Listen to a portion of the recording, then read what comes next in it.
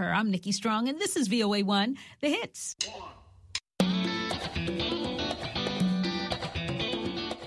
Welcome to Learning English, a daily 30-minute program from the Voice of America. I'm Ashley Thompson. And I'm Dan Novak. This program is designed for English learners, so we speak a little slower, and we use words and phrases especially written for people learning English. On today's program, you will hear reports from Dan Friedel, Gina Bennett, and Gregory Stockel. John Russell presents this week's Everyday Grammar lesson. He then tells us about some pronunciation tips and tricks. But first, here is Dan Friedel. A report from the United Nations says the Taliban are putting more and more restrictions on women in Afghanistan. The Taliban retook power in Afghanistan after the United States withdrew from the country in 2021.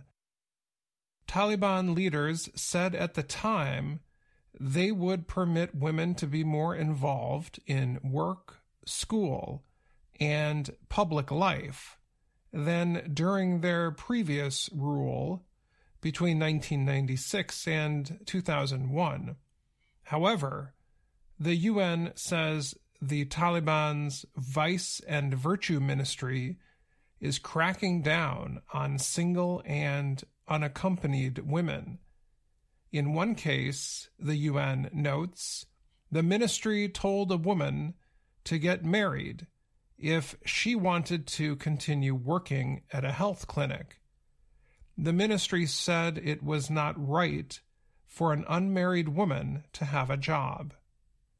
The restrictions follow a pattern of the Taliban breaking their 2021 promise that life in Afghanistan would be more open to women. Girls are not permitted to continue going to school after 6th grade, for example. Places that cut and style women's hair have been shut down, and women who are not wearing a hijab, the Islamic head covering, have been arrested. In May of 2022, the Taliban said women should go back to wearing the religious clothing called a burqa. A burqa is a covering that only shows a woman's eyes. The UN's assistance mission in Afghanistan is reporting on the restrictions. The group's latest report centers on restrictions on women who leave home without a male guardian.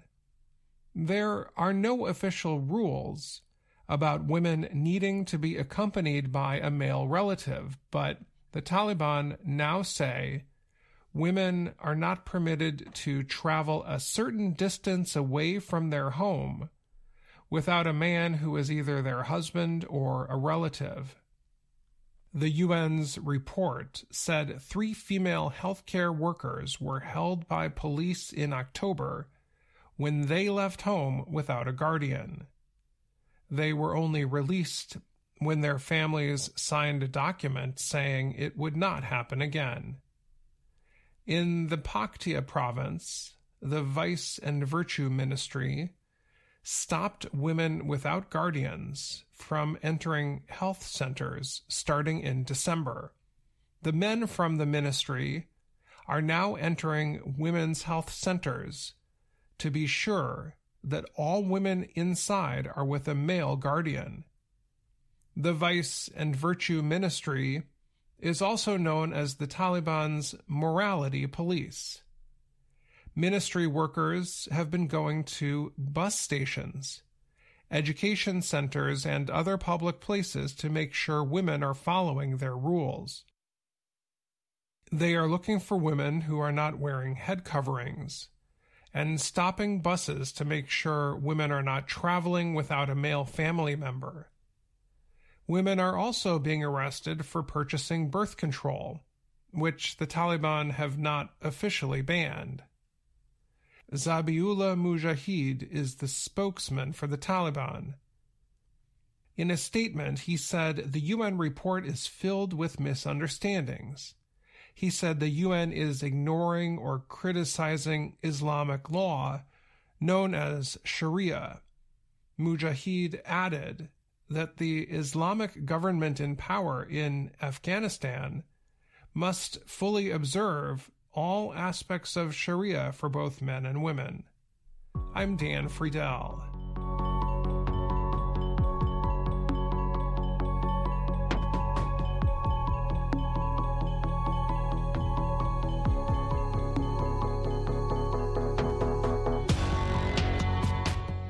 Japan Aerospace Exploration Agency, or JAXA, said Thursday that its first lunar mission landed within 100 meters of its target over the weekend.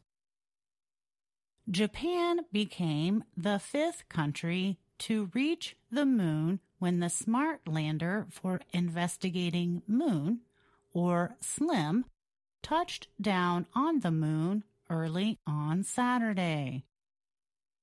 But trouble with the spacecraft's power system made it difficult to know whether it landed in the target area at first. Earlier moon landers targeted landing areas as large as 10 kilometers. However, with its improved accuracy, Japan's SLIM aimed at a target area of just 100 meters. Shinichiro Sakai is JAXA's project leader for the lander. He said, "We proved that we can land wherever we want." Sakai hoped that it would bring more missions to try to land on unexplored places on the moon. One of the lander's two main engines stopped working during the landing, causing SLIM to move 55 meters away from the target area to another position, Sakai said. Without engine trouble, he said SLIM could have landed as close as 3 to 4 meters from the target. However, the spacecraft could not produce power after landing. JAXA scientists said its solar panels might be facing the wrong direction. JAXA said it received all data about the touchdown within the 2 hours and 37 minutes before the lander lost power. Officials said there is still hope the craft will be able to recharge when that side of the moon enters daytime in the coming days. The power outage meant the lander's camera could only capture low-resolution images, JAXA said. The goal of landing within a target area of less than 100 meters led scientists to call SLIM the Moon Sniper. It used vision-based guidance that JAXA says could be a powerful tool for future exploration of the moon's mountainous areas.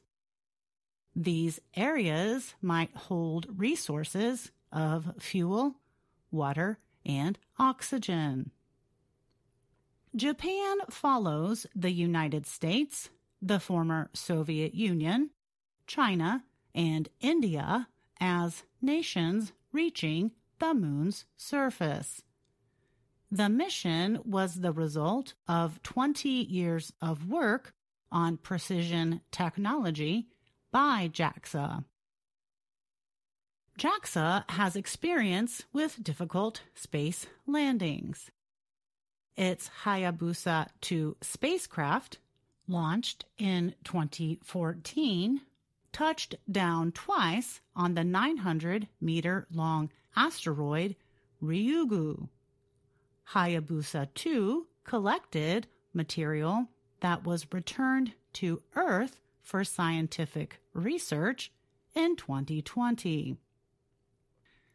In the past year, 3 lunar missions have failed. One by Russia's space agency, one by a private Japanese company, and another by a private U.S. company. However, more lunar landers will head to the moon this year. U.S. company Intuitive Machines aims to launch its IM-1 lander in mid-February. China plans to send its Chang'e 6 spacecraft to the far side of the moon in the first half of the year. And the American Space Agency NASA is planning its lunar polar exploration rover Viper for November. I'm Gina Bennett.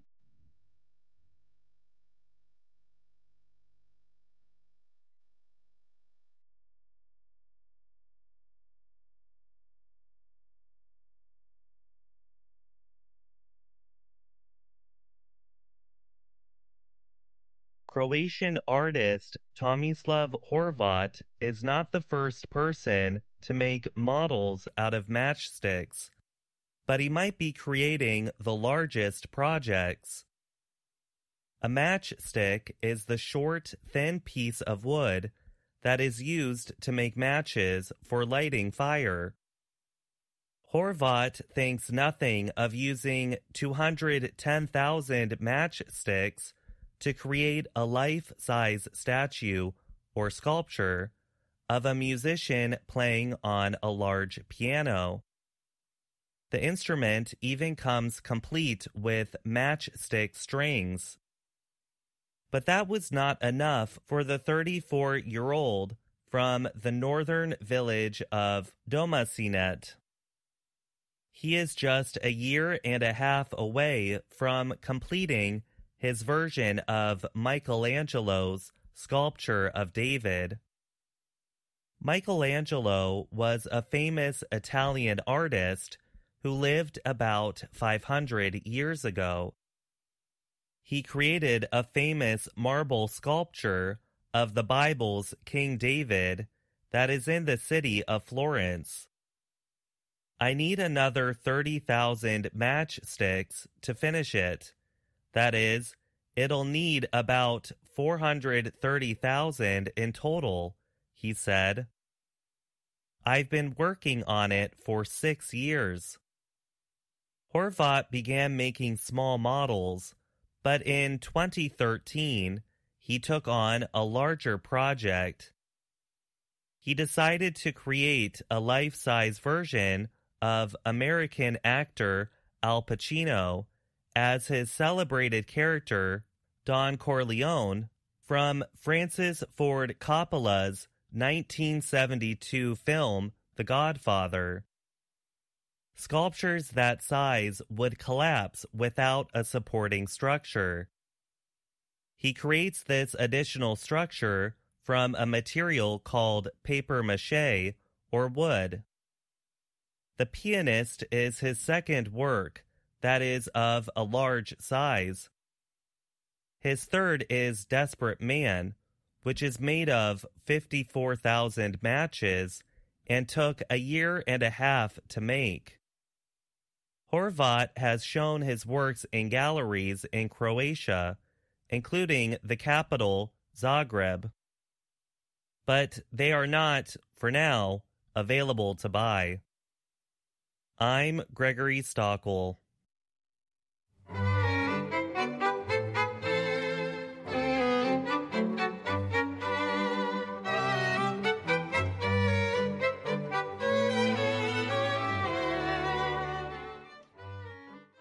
An American scientist has started a tempest in a teapot by offering Britain advice on its favorite drink, tea. Tempest in a teapot is an expression to describe a strong, noisy, and angry reaction over something small or unimportant. Michelle Francel is a chemistry professor at Bryn Mawr College outside of Philadelphia, Pennsylvania. She said tea drinkers should add a little salt to make a perfect cup of tea. That advice is included in her book, Steeped: The Chemistry of Tea. The book was published Wednesday by the Royal Society of Chemistry. Mixing tea with salt water has never gone well for British-American relations. In 1773, American colonists in Boston, Massachusetts, were angry at Britain for adding more taxes to raise money. So they dumped British tea into the sea. The event became known as the Boston Tea Party. It led to the start of the American Revolution. Francel's suggestion caused outrage among tea lovers in Britain. They see Americans as coffee drinkers who know nothing about tea. And they think if Americans drink tea at all, they just heat water in a microwave. "Don't even say the word salt to us," said the etiquette guide Debretz on the social media service X, formerly known as Twitter. Even the U.S. Embassy in London joined the tempest in a teapot. In a social media post, it promised the good people of the UK that the unthinkable notion of adding salt to Britain's national drink is not official United States policy. Let us unite in our steeped solidarity and show the world that when it comes to tea, we stand as one, the embassy said in the post. The U.S. Embassy will continue to make tea in the proper way, by microwaving it, it added. The embassy later said that the post was a light-hearted play on our shared cultural connections, rather than an official press release. Francel's book Steeped, however, is no joke. The advice, its publisher said, comes from 3 years of research and experimentation with more than 100 chemical compounds. The book, the publisher added, puts the chemistry to use with advice on how to brew a better cup.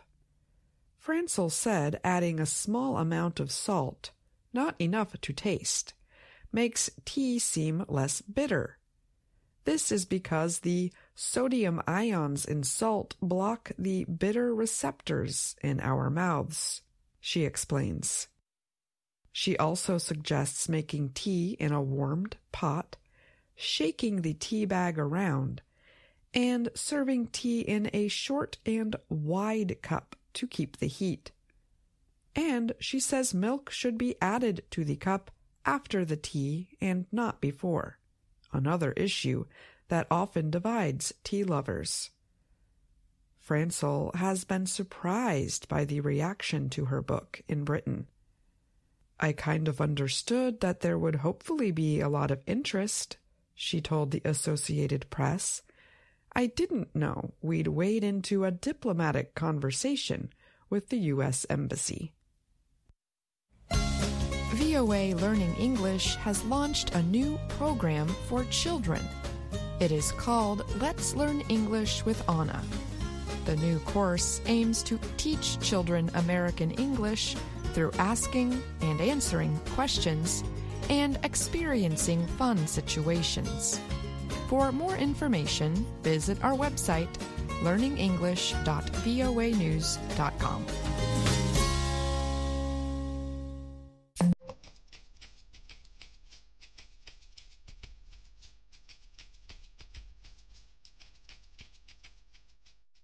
Imagine you want to talk about the people in your country or in the world.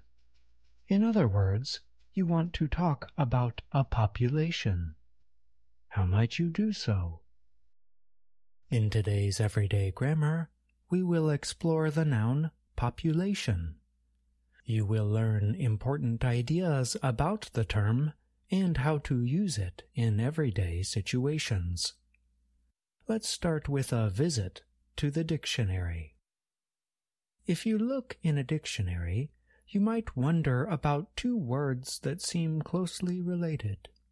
We have the noun population and the verb populate. Is it important to know about the verb populate, you might ask? Google Ngram Viewer permits us to examine words and phrases in thousands of books. We can get a good idea of how often individual words and structures are used. When we examine the frequency of population and compare it to that of populate, we reach a clear finding. The noun population is much more commonly used. Another way to understand the idea is this. You are much more likely to hear population in everyday situations. Population is a noun meaning the number of people, animals, or other living things of a kind in an area. We commonly use population as a countable noun. In other words, you can add an s to the end of population to get the plural form populations. So, you might hear or read the singular form population as in, experts expect the world's population to increase by a very small amount over the next year. We use the singular form because we are talking about all the people who live in the world, one very large group. How might we use the plural form? In this case, we might use other terms to clarify that we are talking about different groups. For example, you might read or hear something like this. Elderly and overweight populations face greater risk from the illness. In this case, we use the plural form populations because we are talking about all of the members of two separate groups, elderly people and overweight people. Now that we have explored the noun population, we should consider the word in terms of broader language situations. How do we commonly use the word population in everyday speech? Let's start by examining the most commonly used words that come before and after population. Since population is a noun, we might expect that determiners, words that tell us if a noun is general or specific, should be commonly used before it. Google's Ngram Viewer tells us that the word the is the most commonly used word before population. So, you are very likely to hear or read something like this. Experts said the population declined by 1%. And what about the most commonly used word after the noun population? We find that the short word of is the most common by far. So, you are very likely to hear or read something like this. The population of Japan is aging quickly. Over and under are two words that can be attached to population to form a new single word. Overpopulation describes a situation in which there are too many people. Underpopulation describes a situation in which there are too few people. Importantly, we generally use overpopulation and underpopulation as non-count nouns. In other words, there is no plural form. We do not add an s to the end of either word. How might you expect these terms to appear in everyday situations? Here are two examples. Experts predict overpopulation will result in food shortages. Experts predict underpopulation will result in labor shortages.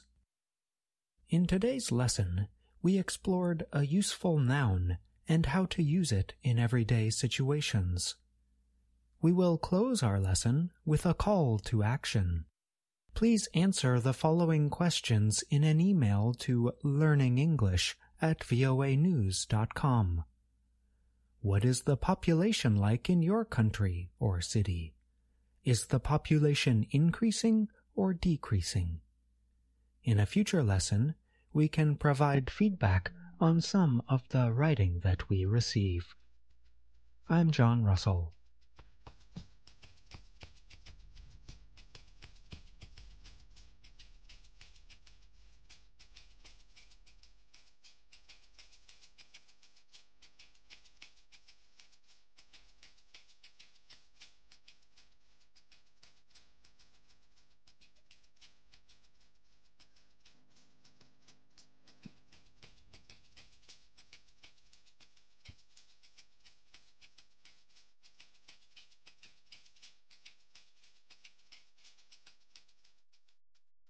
You just heard this week's Everyday Grammar lesson. Now, John Russell joins us to talk a little more about it. Hi, John. Welcome. Hi, Ashley. Thanks for having me on the show. In the lesson, you mentioned that we often use population as a count noun, meaning it has a plural form. We make the word plural by adding an S to the end of the word. But why do we spell the word with an S, but produce a sound that is more like Z? That's an important question. Let's pronounce both words, population and populations. Notice that the noun population ends with a N sound. Listen again. Population.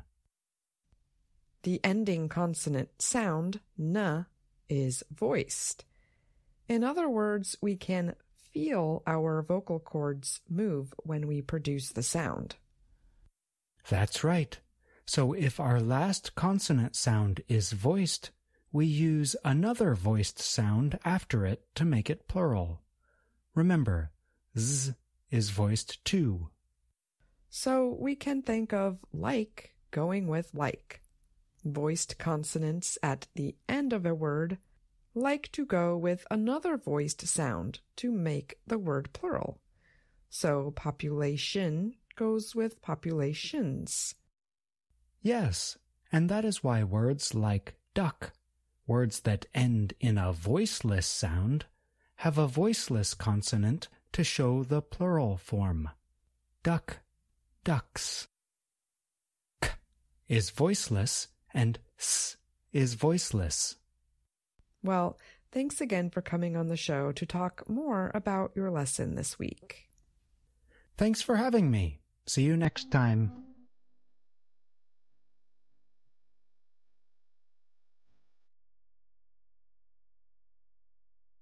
And that's our program for today.